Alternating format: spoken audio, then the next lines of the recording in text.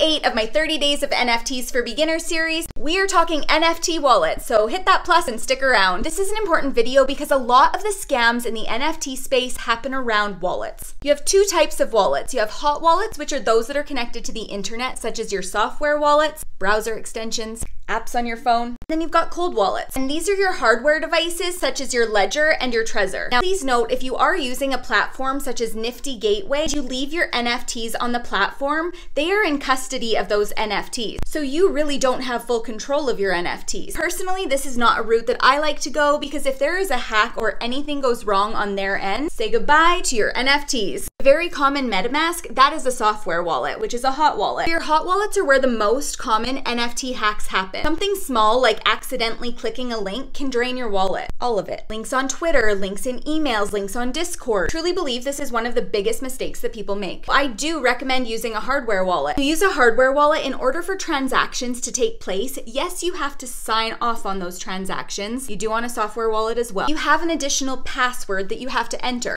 You have to authorize it on that device. It makes it more secure. Yes, hardware wallets hook up to MetaMask. There's an additional layer of security. Now, which one is the best one to use? Do I recommend? My #1 pick, use 3 different ones, the Ledger hardware wallet. Hit the heart and I will see you tomorrow on day 9.